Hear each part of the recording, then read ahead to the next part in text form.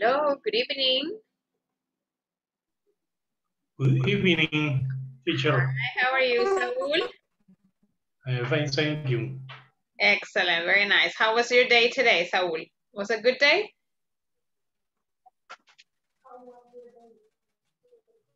All right, very good. Yes. Excellent. All right, very good. Excellent day. Very good, Saul. Good to hear. Very good. All right, so we have Giovanni. Good evening, Giovanni. How are you?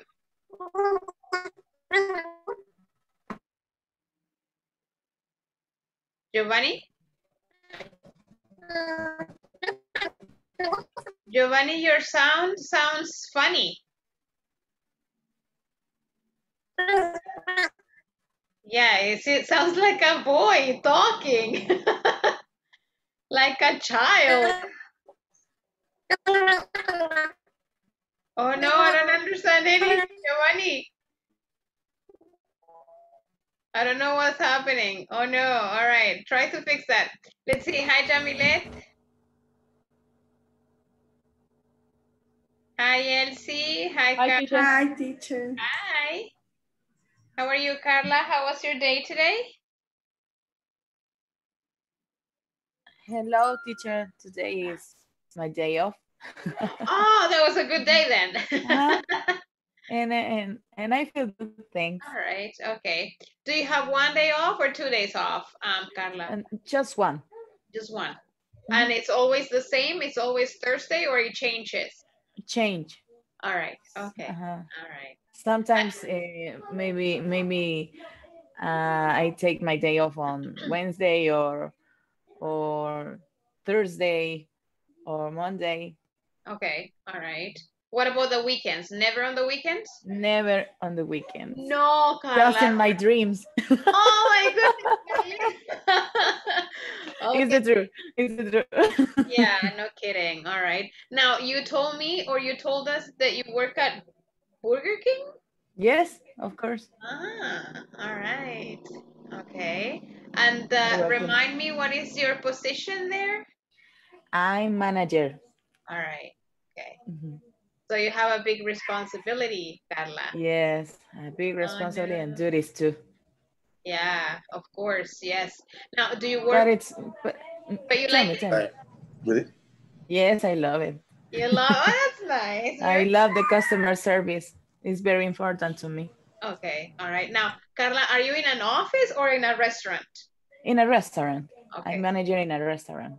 All right. Here in San Salvador.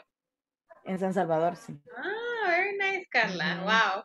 You know what? Sometimes one of the things that I like about these programs is that you get to meet you get to know many people from many different companies, you know. So yes, it's very interesting, actually. It's great. Sorry, guys, but I live right on the Comalapa Road y a esta hora pasan los camiones de la raza. Acá ya, la Teacher, I have a question. Yes, Carla, tell me. But I can tell you in Spanish. Sure, go ahead. Fíjense que estaba viendo lo de la... Recuerdo que el curso que tomé anteriormente con inglés corporativo en la plataforma donde uno subía las tareas, ¿verdad? Y estaba como en un foro de discusión donde uno escribía las tareas. ¿Es siempre lo mismo? No, en este es diferente, Carla. De repente les puedo subir algo yo allí. La idea es subirle algo durante la semana, pero yo les voy a ir avisando when. All right, Carla. No es como en el otro que estaban los videos y luego, ¿qué módulo hizo en el otro programa, Carla? 3, el módulo siempre principiante 3, solo que era de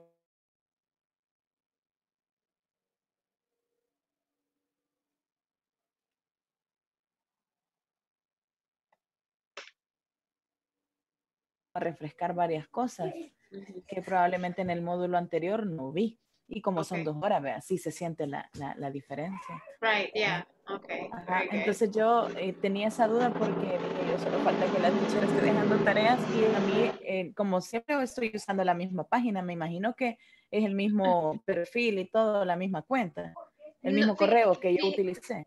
Sí, es, bueno, No estoy segura, yo creería que sí es el mismo correo que ocupan, pero como son dos cursos bien diferentes, ¿verdad? Entonces, Ajá, la plataforma es diferente en el anterior, ¿verdad? Que en eso usted ajá. puede ir avanzando lo que usted quiera, digamos, pero en este es como es un poquito más formal, por decirlo así, o los Ujú. temas son como un poco más delicados, entonces es como esperar la clase y ya después yo les digo, bueno, trabaja en la tarea, hoy tendríamos que hacer la tarea 4, ¿verdad? Entonces es como ir ahí, me congelé.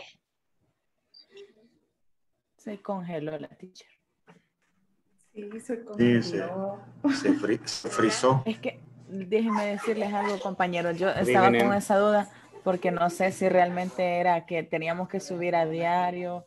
Y yo dije, ay, no, solo falta que ella vaya bien retrasada con esto. Entonces, si alguno de ustedes me puede orientar también ahí cuando ya iniciemos. Hola, teacher, ya regresó. Ya me regresé. Ah, ok. Sí. Hola, hola. Sí, ya. Hola. Ay, perdón que está así como, pero es que hay como mucho viento ahora aquí por mi casa, so I think it's that. A ver, Carla, entonces la idea, Carla, ¿me escucha, Carla? Sí. Ok, la idea, Carla, es ir haciendo una tarea por día, ¿verdad? Ujú. Entonces, hoy, por ejemplo, vamos a ver la videoconferencia 4. Entonces, después de la videoconferencia 4, usted realiza la tarea 4. ¿Me Híjole. congelé? Sí. Yes. Ok. No sé por qué. I'm frozen. Ya regresé, todavía no. Poco. A ver. ¿Ahora? Ahora sí, ¿Ahora ya estoy de regreso? con delay. ¿Sí? Por rato, por rato se congela.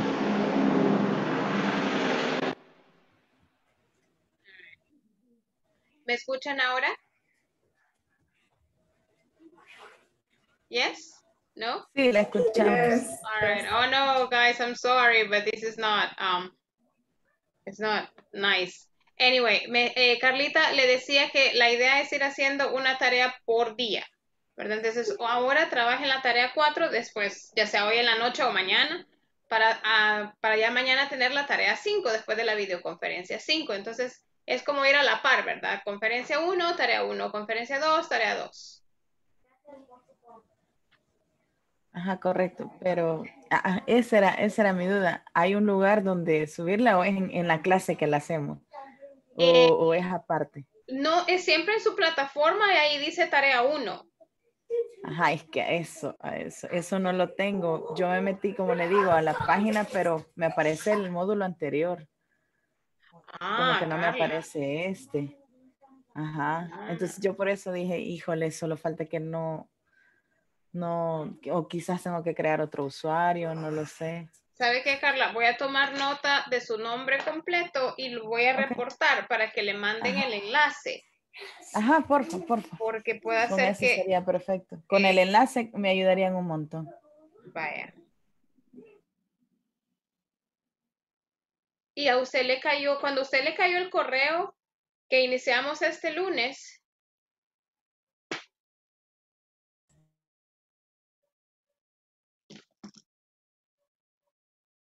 hola,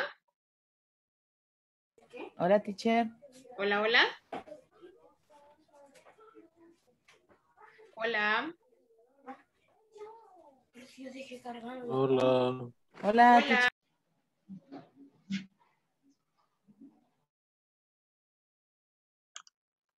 hello,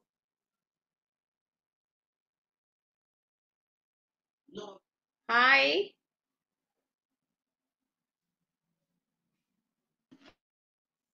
hello, hello,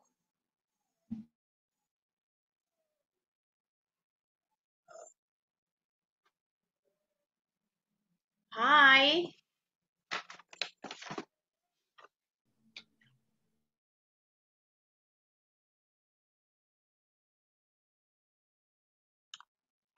hello.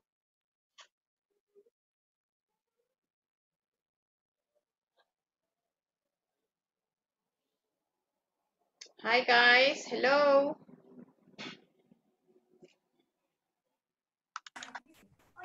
Hola. Hi.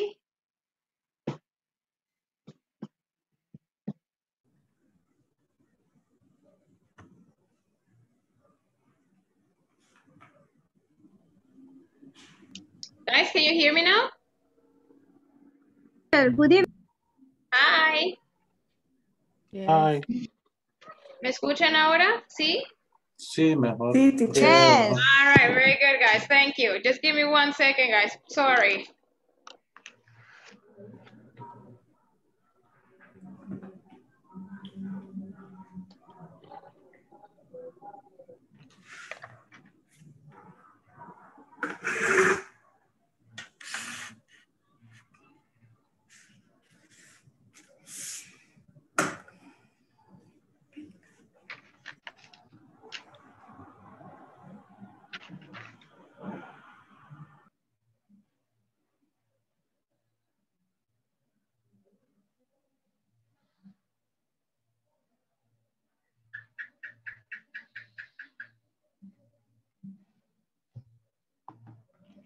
All right, guys, I'm sorry about this, but I'm trying to fix everything here. All right, I'm gonna take attendance. All right, so let's see what we have.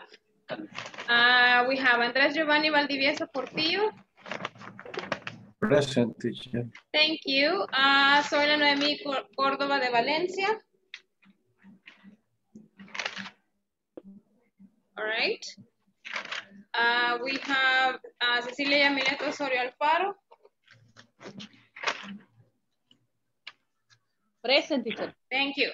Candelaria del Tránsito Martínez Cisneros. Present, teacher. Edgar Alfredo Mengíbar Pineda.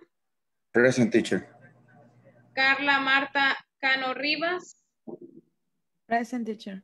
Mayra Yasmín Rodríguez García. All right. Marvel Omar Ramírez Vázquez. Then we have Fabiola Georgina Silva. Hi, Fabiola. Juan Francisco Enríquez González. Present, teacher. Thank you. Elsie Anet de María Ramírez Navarro. Present, teacher. Marcos Giovanni Morán Flores. Present, teacher. Very good. Werner Mauricio Reyes Ángel. Present, teacher. Thank you. Jennifer Magali Morales Guzmán. Present. Carlos Jonathan García Alvarado. All right. Jorge Antonio Hernández Cruz. Francisco Javier Villatoro Canales. I'm sorry, Javier. Francisco Javier Villatoro Canales. Thank you. All right. Mariela de Los Ángeles Alvarado Díaz. Present. Hi, Mariela and José Saúl González. Hi, teacher. Present, teacher. Excellent, guys. All right. So, Carlita, no sé si me logró entender en lo que se me cortaba y todo. Quedamos en que Yo creo que me va a mandar el... Ajá, ajá. Sí, ¿verdad? Ya apunté su nombre para que le pueda mandar el enlace. Igual, yo le preguntaba antes de que se me cortara si, si usted recibió, cuando recibió este correo que iniciamos este lunes, ahí le daban el enlace también para el curso, para que la dirigiera a la plataforma. Revise allí, ¿verdad? Puede ser que en ese correo esté también la información. Si no, igual yo paso el dato, Carla, para que la puedan inscribir. Oye. Perfecto, gracias, teacher. Excellent. All right, guys, very good. So here, this is like the 4th class that we have, okay? So remember that we have a class tomorrow also. Recordarle a los chicos que venían del otro curso que era de lunes a jueves, este curso no, es de lunes a viernes, all right? So it's like every single day, all right? So yesterday, a ver, ¿quién me recuerda que estábamos viendo ayer? Marcos, que de repente me dijo que era chino. Lo que estábamos viendo, ¿qué pasó, Marcos? Ajá. What were we studying yesterday, Marcos? Marcos Giovanni. Tiene su micrófono apagado, Marcos.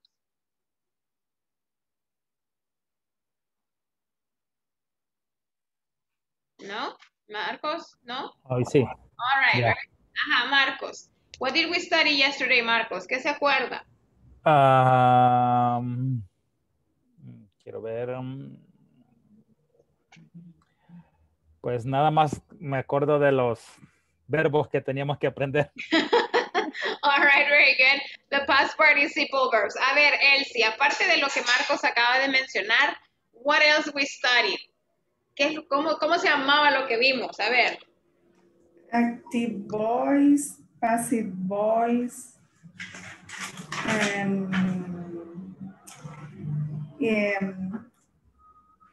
el organigrama, no me recuerdo cómo se llama. Yeah, the organizational chart. Yes, the organizational chart and passive voice and active voice. A ver, Participle verbs.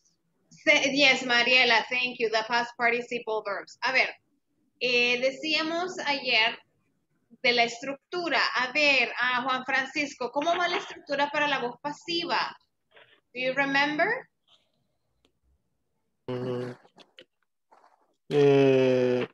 Yes. Complement sería, no sé, complement o ¿cómo decía que se llamaba? Plus to be plus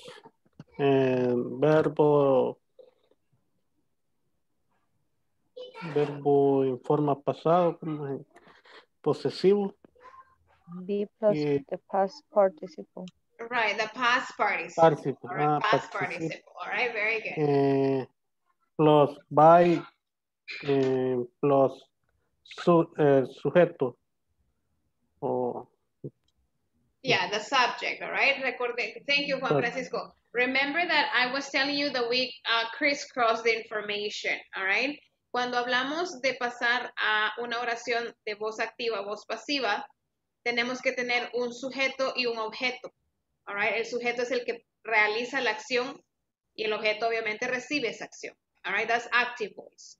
But when we switch it to passive voice, es al revés. El objeto pasa al principio, digamos, convirtiéndose ahora en lo más importante de la oración. Yo ayer le comentaba a Andrés Giovanni, porque él me preguntaba cuál es la diferencia entre la voz activa y voz pasiva, aparte obviamente de la estructura. Cuando usted la puede usar independientemente, pero la voz pasiva o su gran uso, digamos, es cuando el énfasis de su oración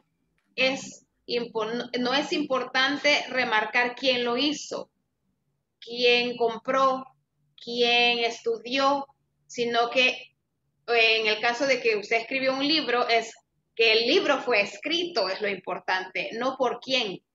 All right? Entonces esa es como la gran diferencia entre la voz pasiva y la voz activa. La voz activa es importante el quién hace la acción. Por eso el sujeto va al principio. Digo, I read a book. All right? Who reads the book? I do. All right? And the other one is the book is read. All right? Entonces, la importancia recae en que el libro fue leído. ¿Por quién? No sé, por mí, por usted, por quien sea. Otro gran uso también de la voz pasiva es que a veces no sabemos quién realizó esa acción. ¿Ok? A veces es como que alguien escribió el libro, pero no sé quién. All right? So that's something. O usted no quiere mencionar quién escribió el libro. All right? Entonces, esa es como la gran diferencia de cuando voy a usar la voz pasiva con la voz activa. Igual ayer, por ejemplo, solo vimos como la voz pasiva en presente simple. All right? Si ustedes recuerdan, y lo voy a poner a medida vamos avanzando en la clase, tenemos un cuadro donde están todos los tiempos verbales where you can actually have the passive voice. All right? So that's like, por eso les decía yo ayer que el tema es extenso, no es que sea difícil, es extenso. Y yo les hacía la atenta invitación de aprenderse los verbos en past participle para poder hablar o usar la voz pasiva. All right? Con eso en mente, vámonos al manual, si lo tienen ahí a la mano. All right, guys, please, let me see. We're going to talk about this. Y aquí fue donde nos quedamos. ¿Se recuerda acá? Teníamos, is Rex known for? Esa era la pregunta. Y decíamos, Rex is known for modern designs. Es conocida por. all right, is recognized as, es reconocida como, all right, is rated as, es calificada como la mejor o una de las mejores empresas, all right, rated, ok. Quiero que hagamos esto ahorita acá.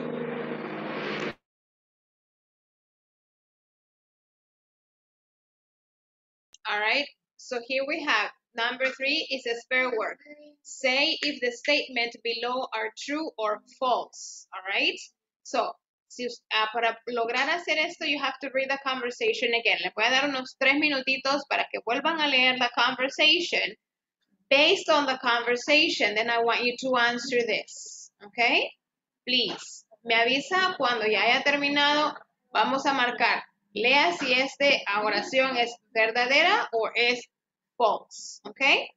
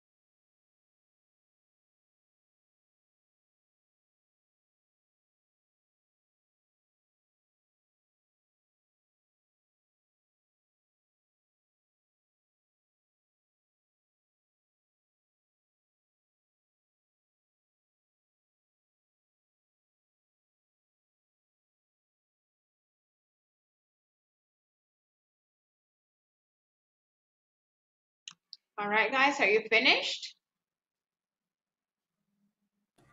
Yes. All right, very good. Let's see. Elsie, number 1. Can you read number 1 and tell us if it's true or false? Es que no tengo el manual, teacher, y no logré ver, o sea, ahorita no estoy segura si lo he hecho bien. Okay. Entonces es true. People know Rex produces clothes with modern designs for kids. Okay. Elsie says it's true. What about the rest of you guys? Do you think it's true or false? True. True? All right, very good. Yes, all right, very good. Let's see, Francisco Javier, what about number 2? True or false? True. All right, can you read the sentence, please? People now Rex manufactures quality clothes for kids. That's right, very good. So everybody agrees it's true? True. Yeah, all right, very nice. Let's see, then we have Carla. Can you do number 3 for us? People see Rex as a prestigious company. True. True or false? True? True. All right, do everybody, do you guys agree with what she's saying? Is it true for everyone? True. Yes. True. Yeah, all right, very good. Nice. And Mariela, what about number 4? Can you read number 4 and tell us if it's true or false? People rate Rex as one of the 20 most prestigious companies in El Salvador. It's false. It's false, right? What is the number, 20 or 10? 10. 10. 10. Very nice. All right. False. Yeah, it would be false. Very good. All right, so let's go on here. Number 4, how to use passive voice, ¿ok? Y aquí obviamente ellos igual lo explican y si se fijan, la explicación es bien breve, es corta porque más adelante se va a volver a ver. All right, let's see. Let me see here.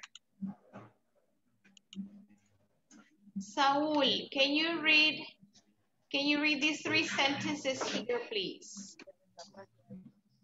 Yes. Contrast the sentence involved from the dialogue in exercise 2 and the sentence in exercise 3. Involved from the dialogue in X2. Which sentence emphasize the yes. Emphasize the doors of the action. No, recognize and rate. Exercise 2 or exercise 3. Which sentence emphasize the action? All right, so we'll continue with number 3. Which sentence? Which sentence emphasize the action to be known or to be recognized as, to be rated as. All right, okay, very good. All right, very good. So here, contrast the sentences in bold from the dialogue exercise 2 and sentence in exercise 3. Which sentence emphasize the doer of the action? Cuando decimos the doer of an action es quien realiza la acción. The doer es el que hace la acción. So which sentence emphasizes the doer of the action? Know, recognize, and rate. In exercise 2 or exercise 3?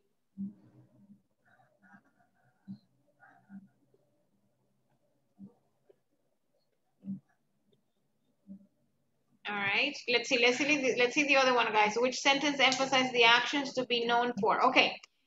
Recordemos esto nada más, olvide las casillas que están ahí. Cuando hablamos de la voz activa, tenemos que la oración se enfoca en el énfasis de la oración es en el que hace la acción, all right, the doer. Mientras que en la otra se enfatiza en la acción itself, donde es conocido por, recognized as, be rated as, all right? So we have those, that's the difference between those 2 types of sentences, the active and the passive. Solo recuerde, para que más adelante le ayude un poco, la voz activa emphasizes on the doer of the action, and the passive voice emphasizes on the action, okay? A ver, Magali, can you read use the passive voice, please? Use the passive voice to emphasize that the actions are more important than the door's subject. Look at the samples and complete the sentence below. Rex is recognized as a prestigious company. Rex is rated as one of the 10 most prestigious companies. To say a sentence in the passive voice, use the verb do, be, followed by the present participle, past participle of the main verb.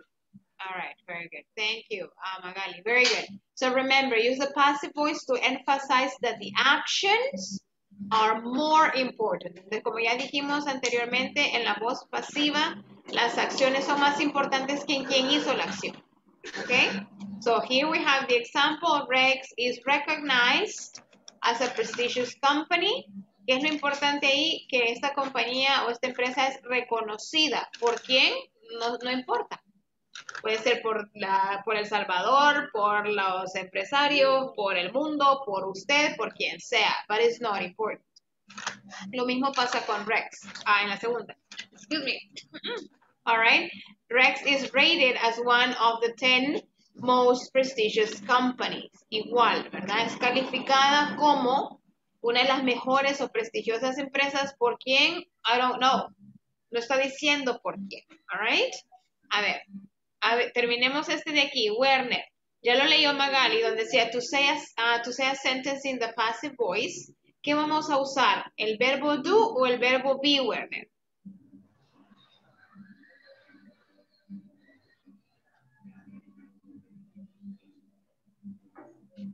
Werner. Teacher, perdón. Okay. Vamos a... En la voz pasiva, vamos a utilizar el do. ¿Seguro? O el be. ¿Cuál de los dos vamos a usar, Werner? ¿Se acuerda la estructura de la voz pasiva? Que vamos a usar un verbo especial, pero antes de ese vamos a tener que colocar algo. ¿Qué colocamos? ¿El verbo do o el verbo be?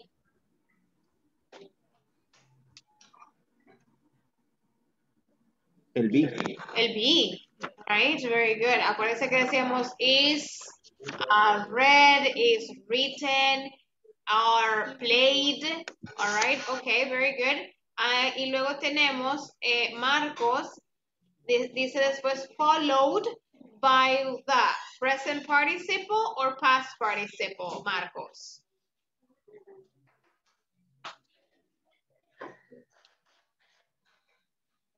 No le escucho, Marcos. Tiene su micrófono apagado. Past participle. Past participle. Very good. Nice. Very good, Marcos. Okay, guys. Again, Elsie aquí le dejo igual el ejercicio. All right, porque no tiene el manual. Igual a los compañeros. Thank you. If in case you don't have the book, trabajemos en esto ahorita de la 1 a la 6. Aquí están los verbos. Ahora, si usted no se puede el pasado participio, nos va a costar un poquito, pero si se los puede, pues no va a haber mucho problema. Inténtenlo hacer así, solo y sola, y luego venimos, we share the examples. Remember, tiene que llevar alguna forma del verbo be, ya sea is or are. All right, y luego obviamente el past participle del verbo que está en paréntesis. All right, me avisan cuando vayan terminando.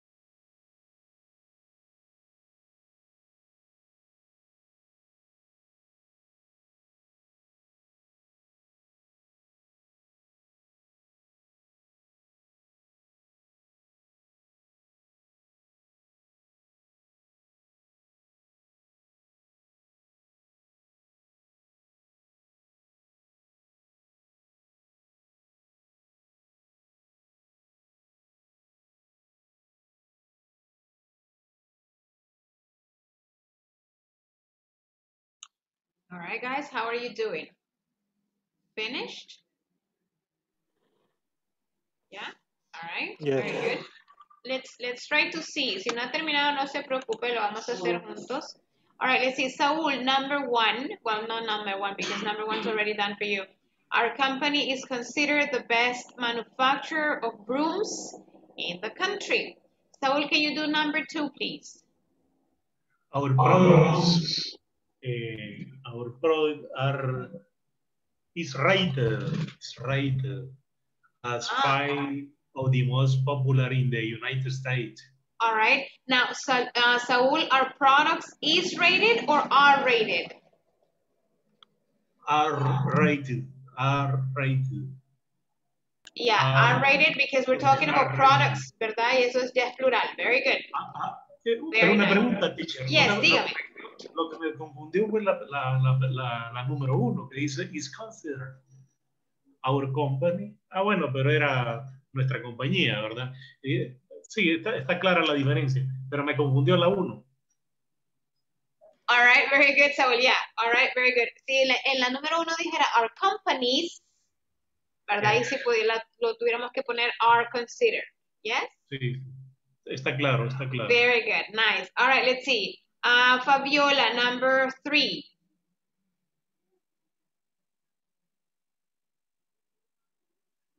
Your microphone, Fabiola, no la escuchamos. Creo que es como el volumen, quizás.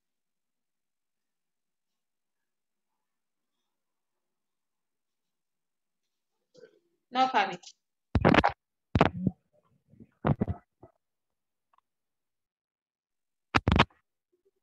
¿Y ahora? Ahora sí. Ya. Orco.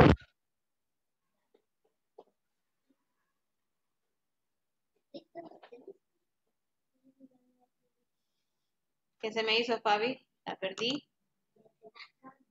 No. All right, let's see. ¿Qué se me hizo? Fabi, no le logré escuchar, Fabi. Sí, yo creo que está teniendo problema con el audio porque no le escucho. De repente sí le escuché y después no. Ya.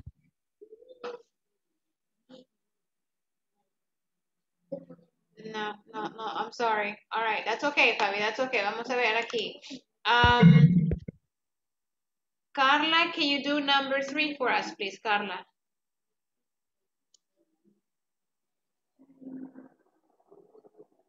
Number 3. Yes, please. Okay. Our customer service agents are, I don't know what is the past participle for perceive. All right, it's actually a regular verb, perceived with ED. Perceived. I mean, only with D, yes, perceived. Okay. Our customer service agents perceived as the most efficient in the sector. Are perceived, right? Are perceived as the most efficient in the sector. All right. En este caso, para los que no sabían, perceived sería, es un verbo regular, por lo tanto, su pasado participio solo se le agrega de al final, igual que rate, pasa a ser rated. All right. Let's see. Edgar, number 4.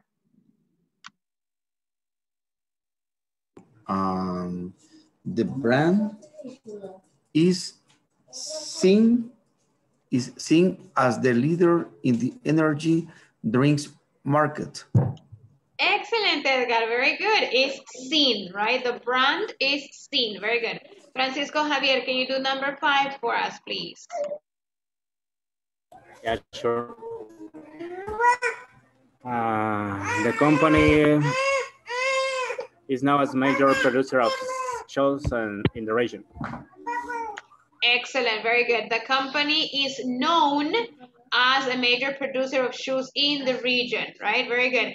Jamilet, can you do number 6?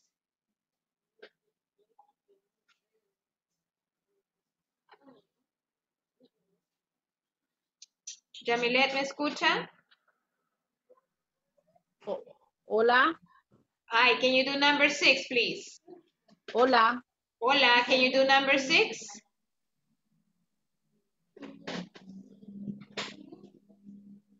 Hola.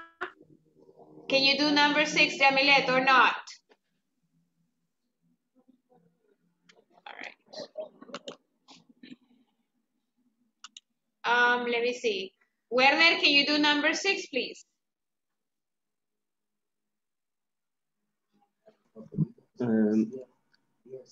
Sería teacher or vegetables is rated as the last contaminated of the national market.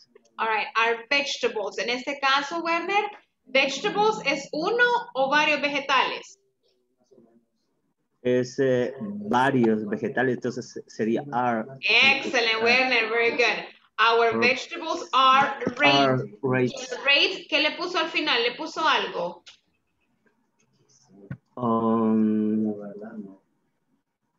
Rate. Rated, con D al final, rated. ¿Verdad? ¿Le puso Sí. una D al final? Sí, con D al final, rate. Werner, very good. Igual, ya dijimos que rate es un verbo regular, por lo tanto, su pasado participio es nada más agregándole la D. Diferente es number 4 y number 5, que cambia, ¿verdad? De sí pasa a sin y de no pasa a known. All right, very good. Ok, eso es lo que vamos a hacer ahorita. Vamos a ir a los grupos y vamos a hacer... No vamos a hacer párrafos, vamos a hacer oraciones igual que lo hicieron ellos acá, pero sobre su empresa. Como cada empresa es diferente, entonces, por ejemplo, usted, por decir algo, Marcos y Werner trabajan en la Federación de Esgrima, all right? Entonces puede decir algo así como que nuestros deportistas son conocidos como, no sé, los mejores del mundo, all right? So we say our sportsmen are known as the best. All right? Entonces, podemos, no solo limítese a esos verbos que están aquí, trate de experimentar con otros, busque el pasado participio de ellos si usted en caso no se los puede. En el caso, por ejemplo, Carla trabaja en Burger King, all right? Entonces, Carla, pues piensa en hamburguesas y dice, ajá, ¿qué puedo decir de las hamburguesas? Ah, que son, no sé, las más, I don't know, son conocidas como... Delicious. Son vendidas, no sé, por medio mundo, I don't know, right? Something like that, all right? La idea es que usted relacione su producto, lo que usted vende o comercializa o con lo que trabaja en su oficina, en su empresa, y lo logre poner con la voz pasiva, all right? Usando cualquier de los verbos que necesite, all right? Nos vamos a los grupos ahorita. Y la idea también de estar en grupos es para que usted se pueda ayudar mutuamente si en caso Werner sabe un verbo y yo no, ¿verdad? Entonces ahí me ayuda él o nos ayudamos mutuamente, ¿ok? Obviamente como somos de diferentes empresas, solo en el caso de Marcos y Werner ahorita son de la misma, pero no creo que queden juntos de todas maneras. Usted vaya comentándole a su compañero, ¿verdad? A su compañera, qué es lo que va a escribir y por qué lo está escribiendo, ¿all right?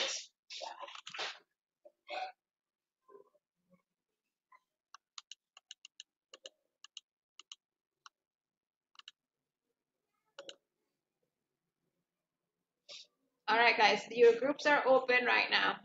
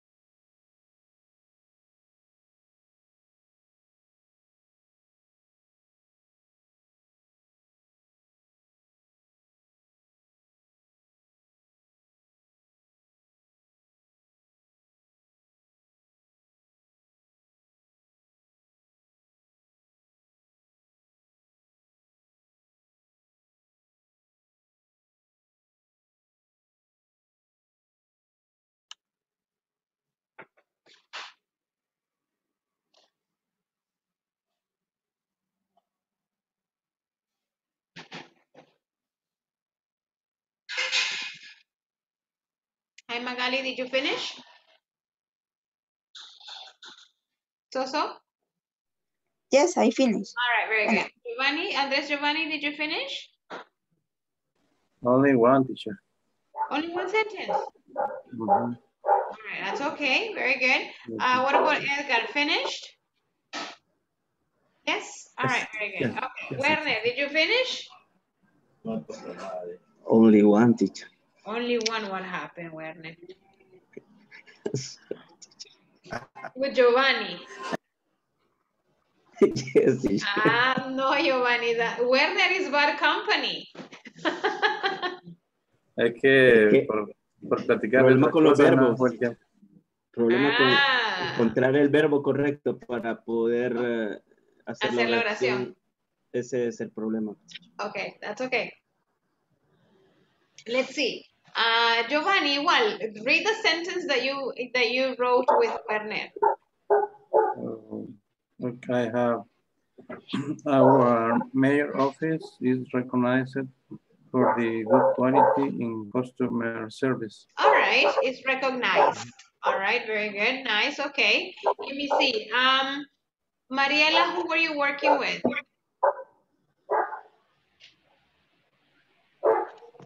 Our engineers are qualified as professional. Are qualified, very good. Okay, nice, Qualified, very good. Yes, very nice. Let's see, Francisco Javier, what do you have? Tell me one sentence, please. Okay, our service I rated as the best in the region. Okay, all right, very good. Let me see, Juan Francisco, what do you have?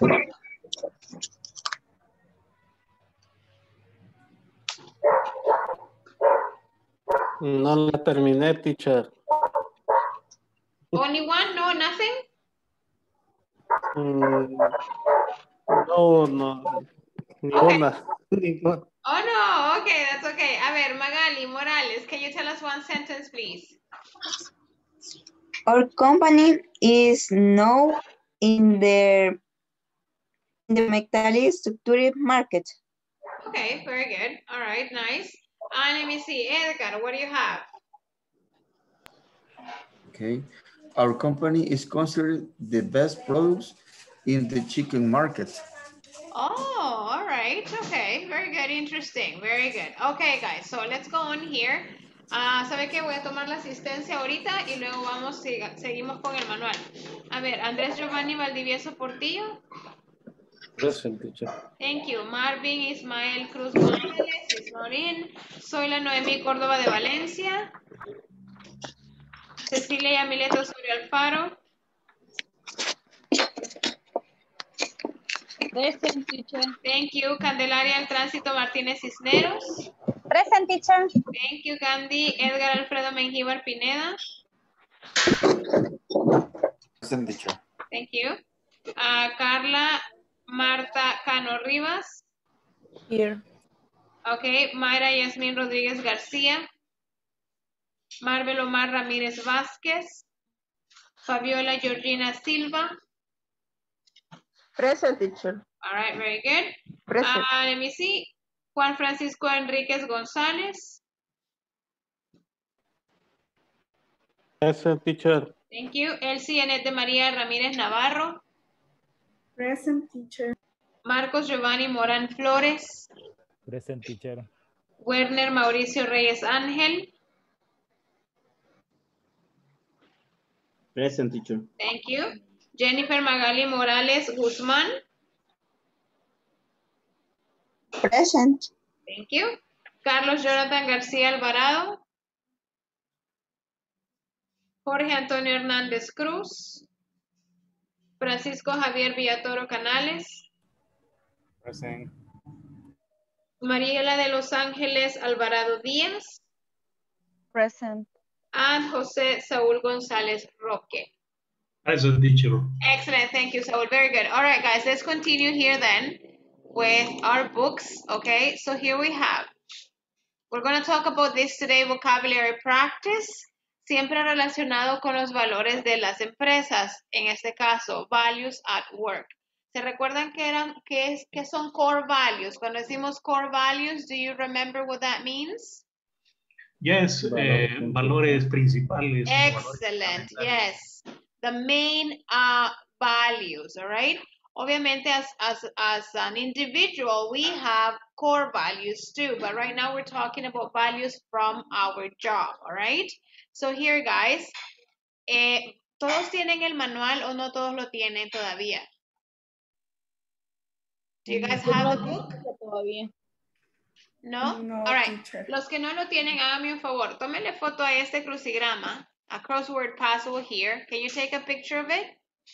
Si no tiene el manual, si lo tiene, no se preocupe. Finished?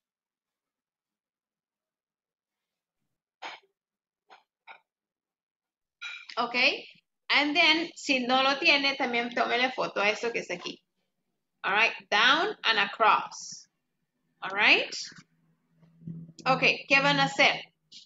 Again, vamos a irnos a los grupos acá y tenemos, van a hacer lo siguiente, being faithful to your friends, family, principles, etc. All right, so you go down y sería de aquí hacia abajo. ¿De qué valores estamos hablando aquí? A ver, de esos que están aquí.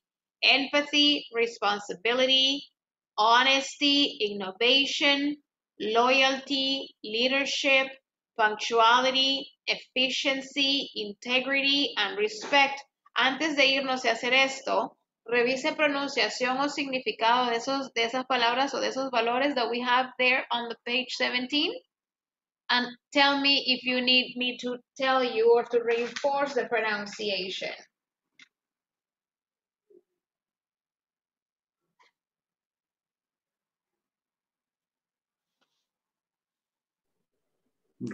Teacher, respond. Yes.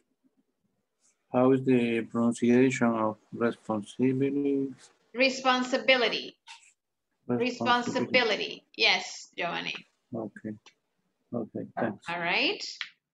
Todos los demás están bien con la pronunciación de todos los otros values. ¿Ya? All right. A ver, regáleme la pronunciación a alguno de ustedes de este que está aquí. Guys, please. Efficiency.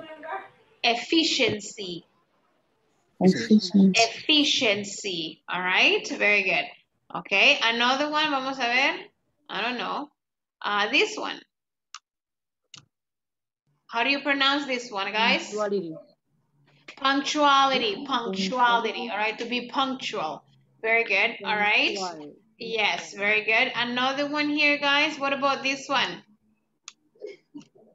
Integrity. Integrity. Very good. Integrity. Very good. Okay. And this one right here, guys? Empathy. Empathy. Empathy. All right. Empathy. Okay.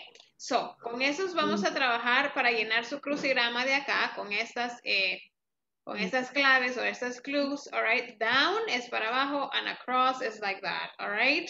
So, using these values that you have here on this page. Okay. ¿Le tomaron foto? ¿Elcita le logró tomar foto? Yes. All right, very good. ¿Alguien, todos los demás tienen el manual o le lograron tomar foto en el caso que no lo tengan? Teacher, yo no le logré tomar foto. ¿No tiene el manual, Candita? No, teacher. ¿Qué le pasó, Candy? Pues. Solo digital, teacher, lo tenemos. Ok, all right. Bueno, si gusta igual le puede tomar, picture here. Ese sería, Candy. Este es el crucigrama. Ya estuvo, teacher. Thank you. Y esta es la otra, Candy. Con eso se va a guiar para poner el valor acá, dependiendo de la, digamos, definition de esto. ¿Ok? ¿Finished? Ok, teacher. All right, thank you. Okay, guys, let's go to your groups and start working on that. Se les va a llevar un poquito de tiempo, pero igual yo voy a estar entrando a algunos grupos para ver cómo van. All right, y luego los mando a llamar para terminar acá, ¿ok? Por si alguien quiere el manual, se los envía al grupo editable en Word, solo lo descarga. Excelente, Werner Mauricio Reyes Ángel.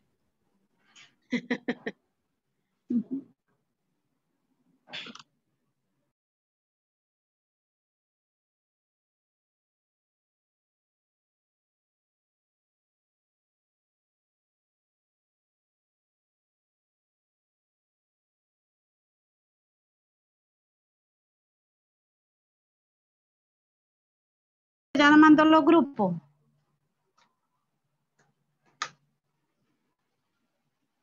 Me quedé aquí. Yes, Candy, yes, ya la mandé. Ah, no me salió, pero bueno, no me di cuenta. A ver, Candy, permítame, la voy a mandar. Bueno, sí, no le sale la invitación, Candy.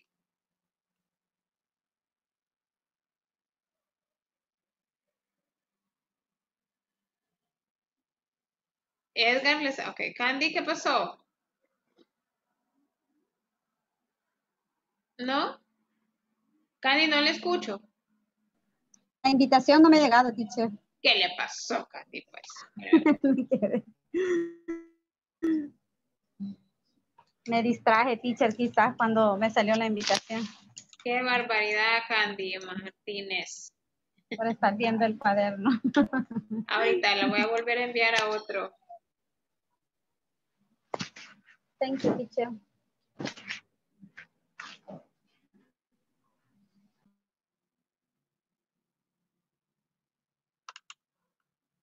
Vaya, Candy, mire ahora.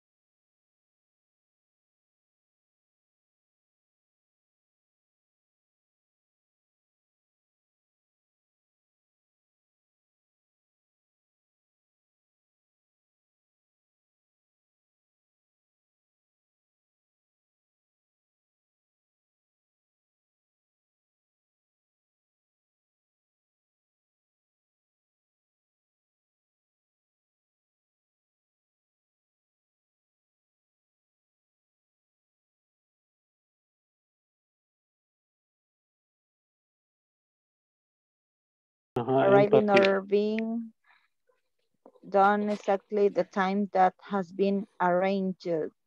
Ahí le puse punctuality. Sí, punctuality. Y la última que es the quality of being fair and truthful, honesty. Honesty. Pues sí. Mariela and Francisco finished? Yes. Excellent. All right, we're gonna go back like right now so we can share the answers, okay? Okay. All right, so we're gonna go and I'm gonna stop the groups right now so we can share the answers with everyone, okay? Okay. Okay.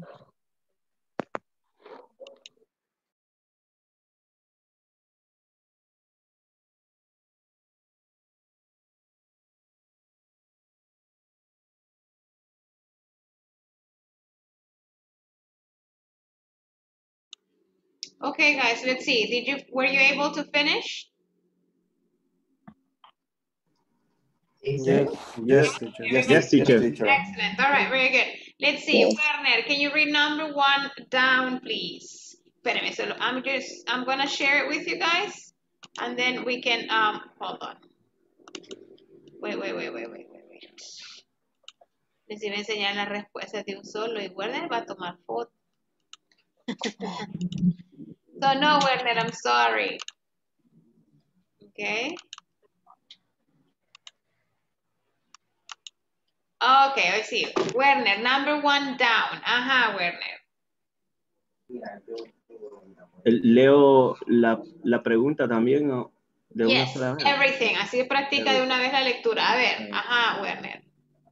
Being faithful to your friends, family, principles, etc. No sé cómo.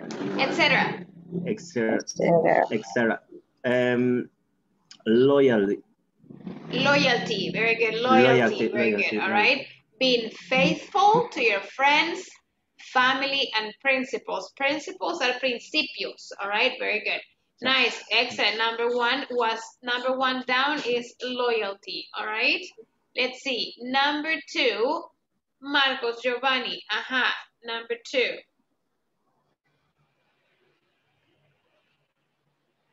Number 2 down, Marcos.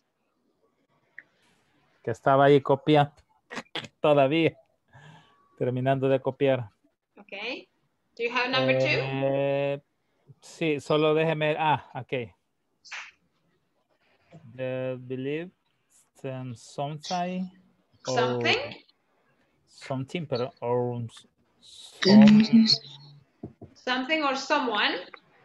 Someone should not be harmed. Harmed?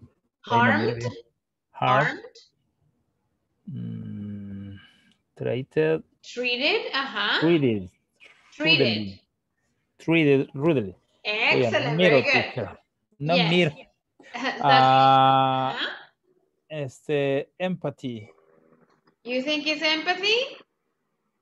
Sí. ¿Qué tienen los demás for number 2 down? Respect. Yes, respect, Marcos. All right. Very good. The belief quiere decir la creencia. All right. That something or someone should not be harmed. All right. Treated rudely. That would be respect. Okay. Very good. Es al revés. Okay. Magali, can you do number 3 down, please?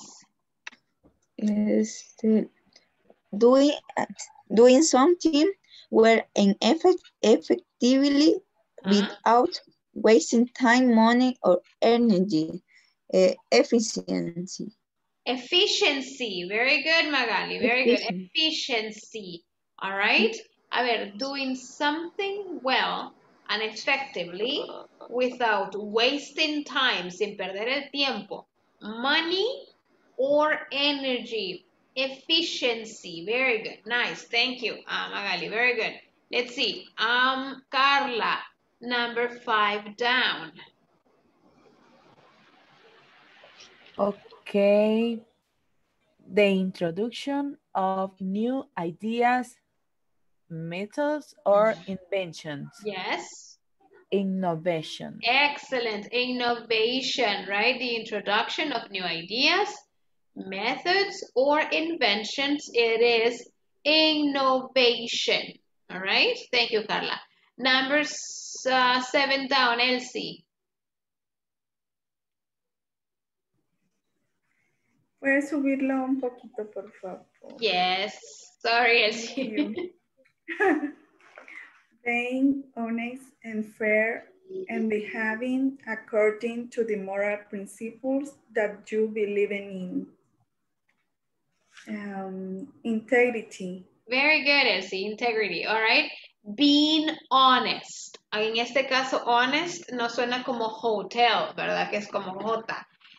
Honest is quiet. So, being honest and fair. Honestos y justos. And behaving according, all right, to the moral principles that you believe in, all right? De los principios morales de los cuales usted cree. All right, so Elsie said integrity. All right, very good. Thank you.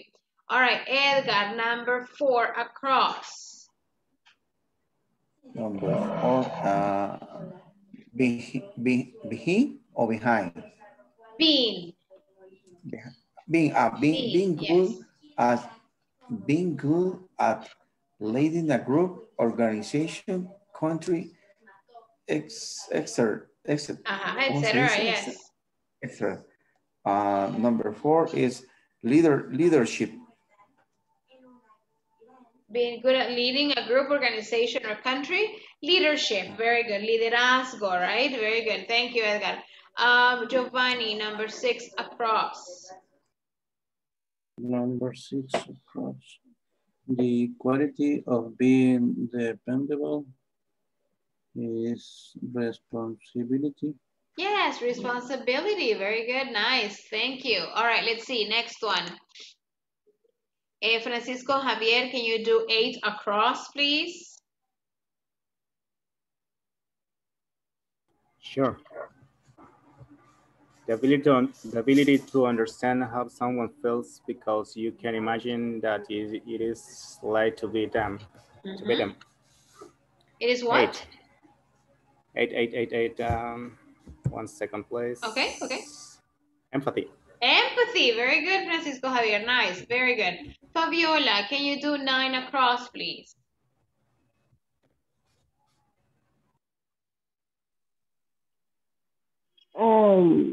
Everyone paying down like exactly the time that has been arranged.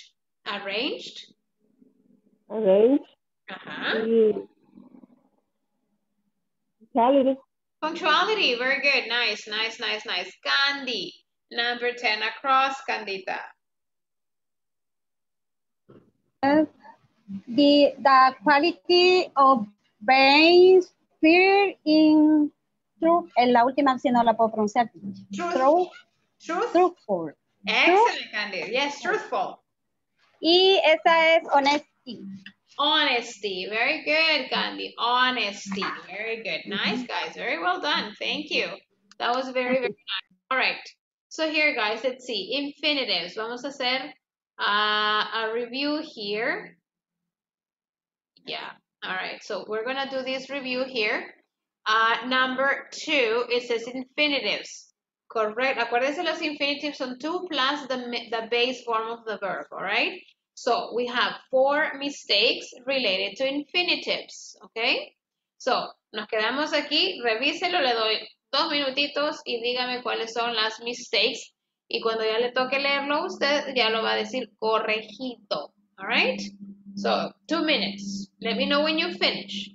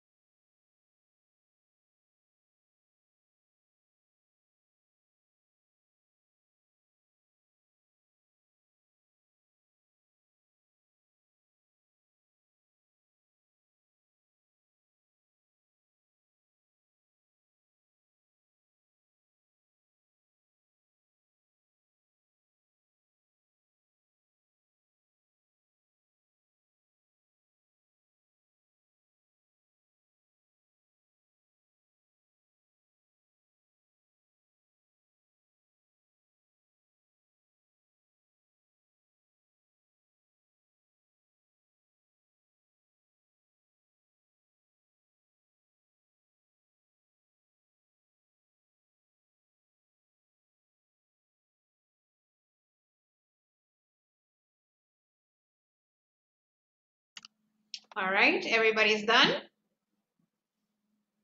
Yes? No? Yes. All right, very good.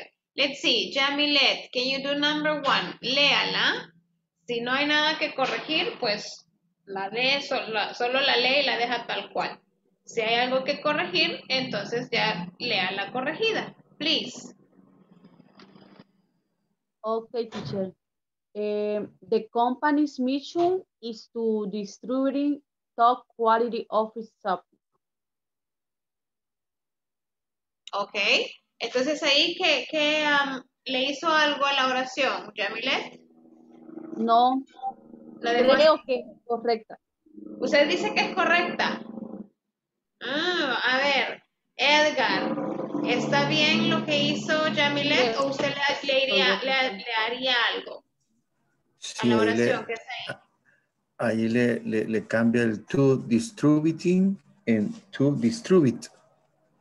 To distribute, very good. Distribute. Termina en E, ¿verdad? Termina en E. Distribute, very good. Distribute. Yes, because to distribute, very good, nice, thank you.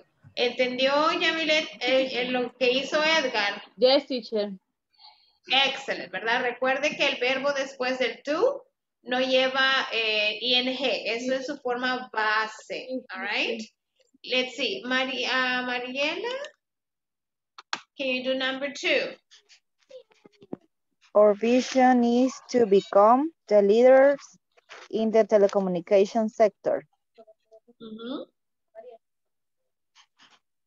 No mistake, Mariela? En donde dice our vision is to, it's to. Oh, yeah, our vision is to, mire, ve, cierto, but I think that's a typo. Is to become, right? The leader, yo solo me estaba fijando en el to become, que se estaba bien. Our vision is to become. Excellent, Mariela, nice. All right, let's see. Marcos, number 3.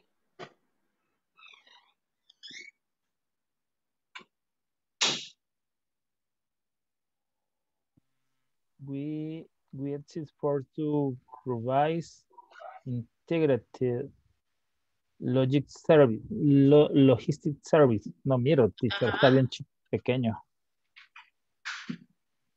Sorry. A ver, hagámoslo más grande. ¿Se lee mejor así? Ahora sí. Lo que pasa que es que por la luz. La 3, ¿verdad, teacher? Yeah, no, yes, number 3. We exist for to provide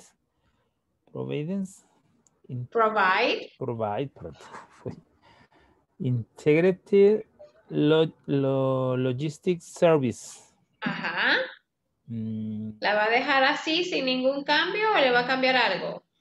¿Le va a agregar? ¿Le va a quitar? What are you gonna do?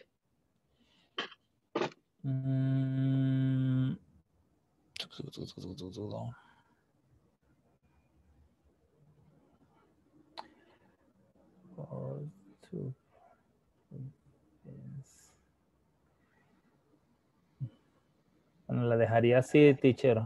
¿La dejaría así? A ver, pregúntele a Carlita qué piensa ella. ¿Carla la cambiaría? ¿No la cambiaría? Tengo que ver este verbo.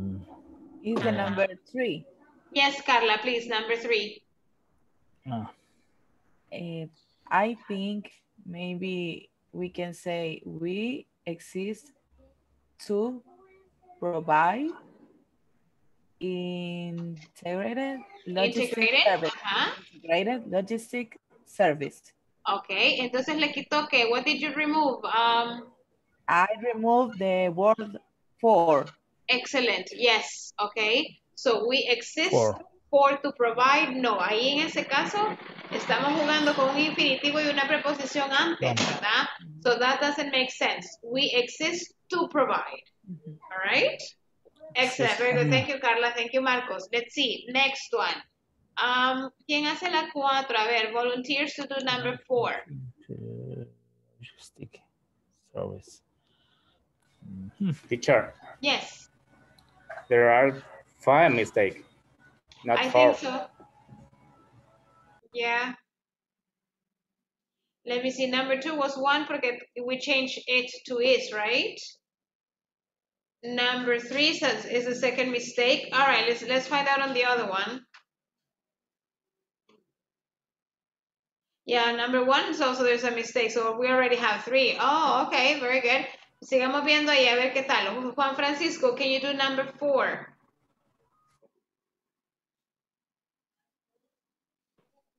Okay. Our goal is to be recognized as the #1 dairy producer. Okay. ¿Usted le haría algo a esa, Juan Francisco?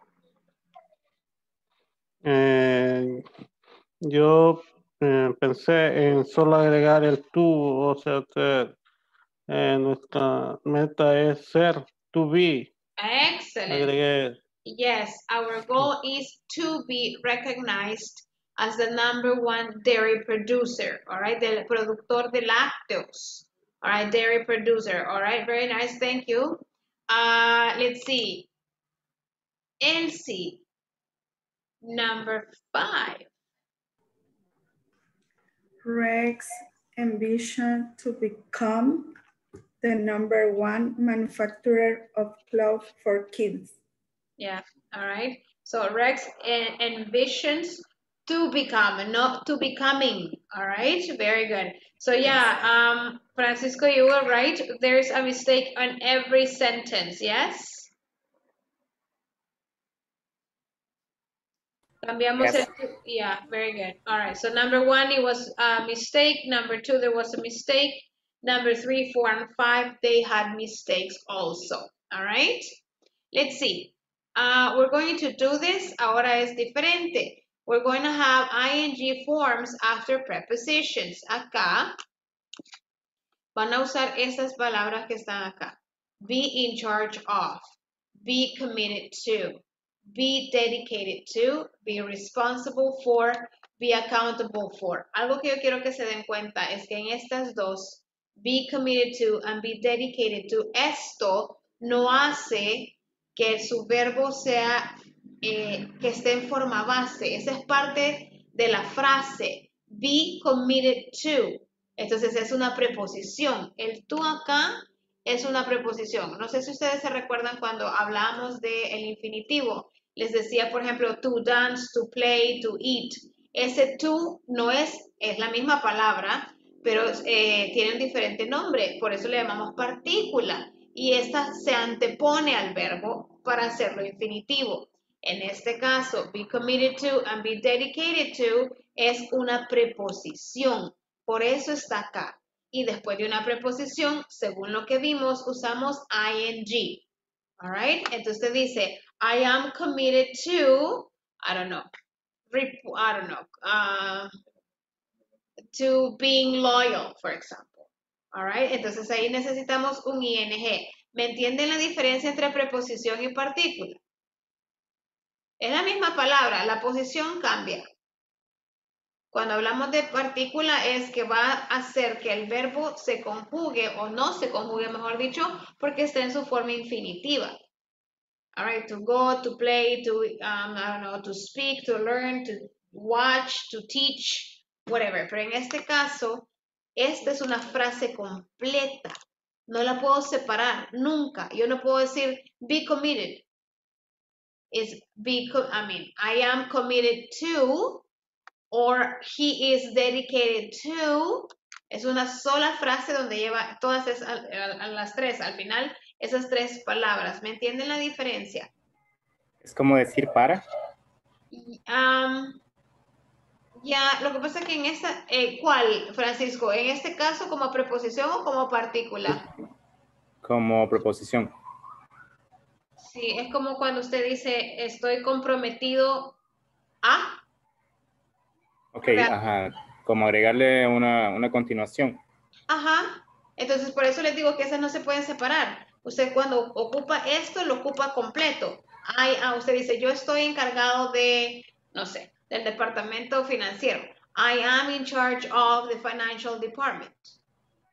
No puede dejar ninguna parte de esta frase, digamos, afuera. Necesita las 4 palabritas acá para hacer una sola frase. Igual acá, usted dice, he is committed to, or they are dedicated to, I don't know, to maintaining the office.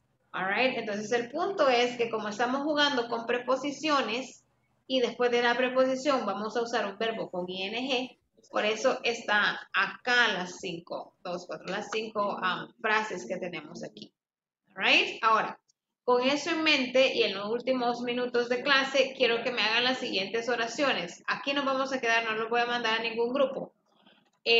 Hágame una oración, van a terminar haciendo 5 oraciones sobre usted y su trabajo. Obviamente el be va a cambiar a am porque está hablando usted. Usted va a decir I am in charge of y termine. I am committed to. No me voy a poner I be in charge of. All right, no, es I am in charge of.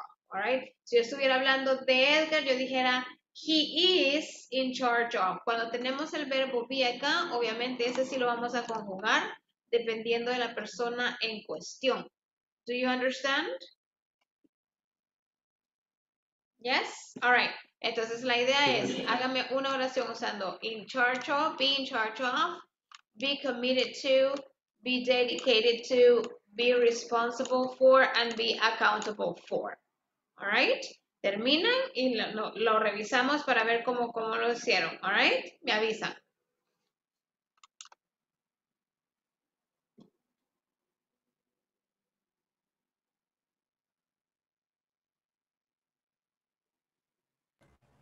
What the meaning committed? Like comprometido, like, you know, I'm committed to do something. ¿Cómo dijo el significado? Ese comprometido a entregado, comprometido. ¿Ok?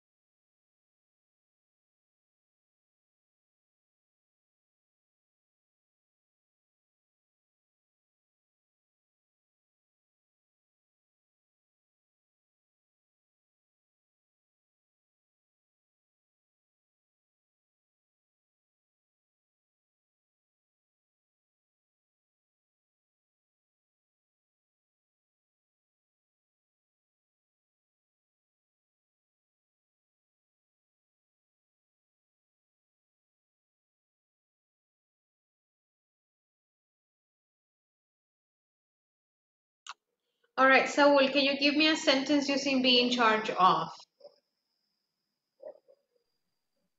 I am in charge of financial department. Okay, you're in charge of the financial department. Está bien. Ahora, regáleme un verbo, Saúl, algo, a una acción que usted realice en el financial department.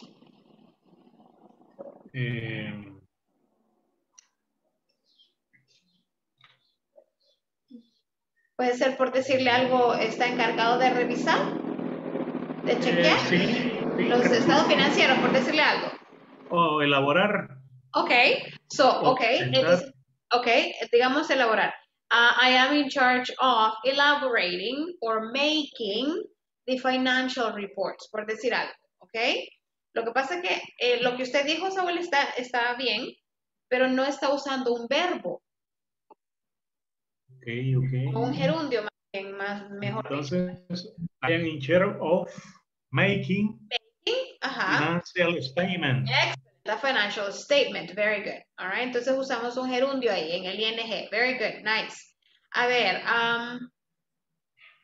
Carla, can you give me another example of be committed to?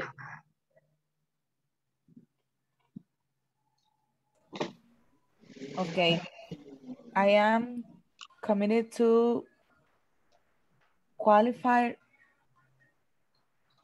No, sorry. I am committed to respect a brand. Respect or respecting, Carla? Respecting. Respecting, all right, that's okay. It's a gerund, very good, okay, nice. Elsie, be dedicated to.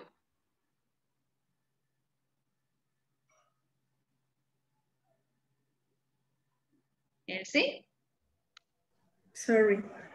Okay. I am dedicated to providing excellent service to my customers. Excellent. Very nice sentence, Elsie. Super. Very, very well done. Nice. I like your sentence. Very good. Let's see. Okay. Mariela, can you give me one for be responsible for? Y Magali nos va a regalar la última, be accountable for.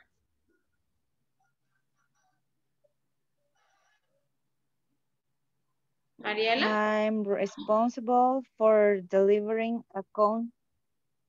Yes? Yes, excellent. Very good. Delivering, for delivering. Excellent. Hi. Nice.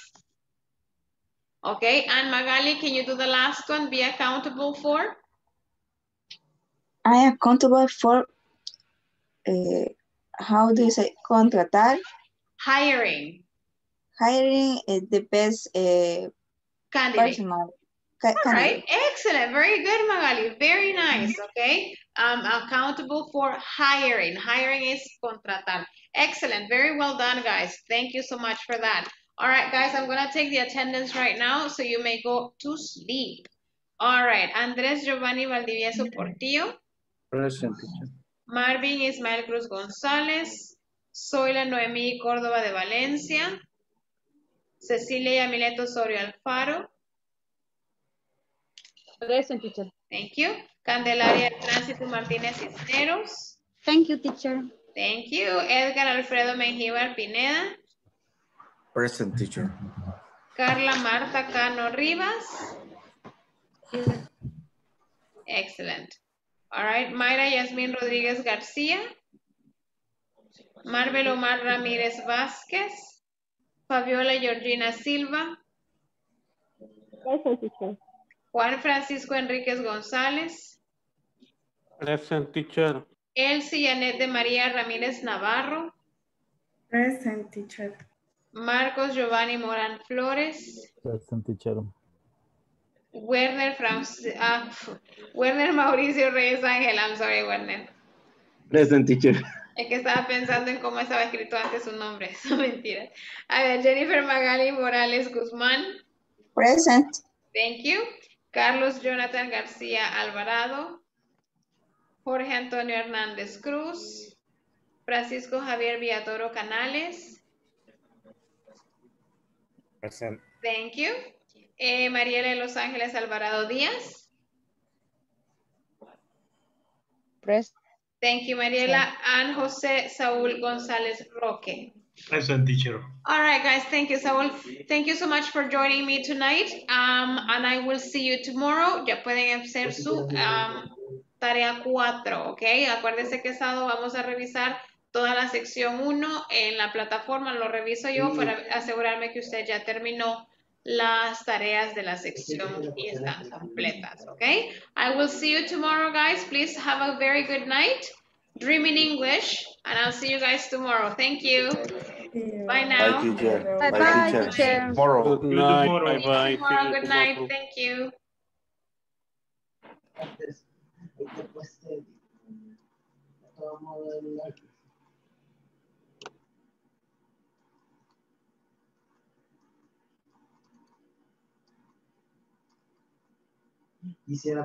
See you, teacher.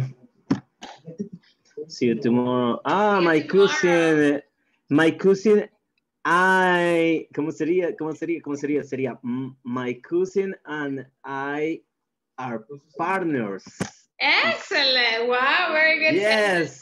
Yes, teacher. Yes, no, it's correct, teacher, for, ¿cómo se llama? For ingenio, por el ingenio de Giboa. Ingenio Giboa, teacher. Yes. All right, mire cómo se ríe Candida. The action is, hay mucho dinero ahí, teacher. Hay mucho, very money. Ah, Candy, all right. Bueno, buenas noches, teacher. Teacher, estoy perdido, teacher. ¿Por qué, Werner? ¿Qué le pasó? Los dos primeros días me sentí en las lunas, teacher. Hoy, por lo menos, creo que respiré un poco. Ok, all right. Pero lo que pasa es que me confunde todavía mucho el cruce. O sea, pensar en el cruce se ha vuelto difícil. Sí. Pero pensar en el pasado participio de una sola vez es mucho más fácil. Sí. Pero pensar entre una oración de una oración de presente simple o presente pasado a pasarlo al participio, al pasado participio, no sé, existe la confusión porque cambian los verbos. Claro. Ese digamos que sería lo único, pero ya nos vamos a poner al día, teacher. Excelente, bueno, no se preocupe. De todas maneras, por lo general cuesta el primero y segundo día después de un break tan largo también. Eso influye, bueno, no se preocupe. Teacher, dígame, disculpe, excuse me. Quería preguntarle, ayer estuve repasando los verbos, ¿verdad? Excelente, Candy. Sí, pasado participio, pero hay unos que no cambian, teacher. Sí, hay unos que no. Sí, son pocos. Sí. Entonces, o sea, no son pocos, pero sí hay varios que no cambian. Ajá, no cambian, la verdad que sí, yo estaba repasándolo. Excelente, Candy, ya ve, súper. All right, de todas maneras, la otra semana vamos a ver el pasado simple, ahí es donde necesitamos aprendernos la segunda columna. All right. Está bien, teacher. Ok, chicos, los dejo entonces. Bye, guys. Good night. Super, Werner, ya ve. Very good, Werner. Ahí vamos. No avanza. Sí, está bien, bye, guys.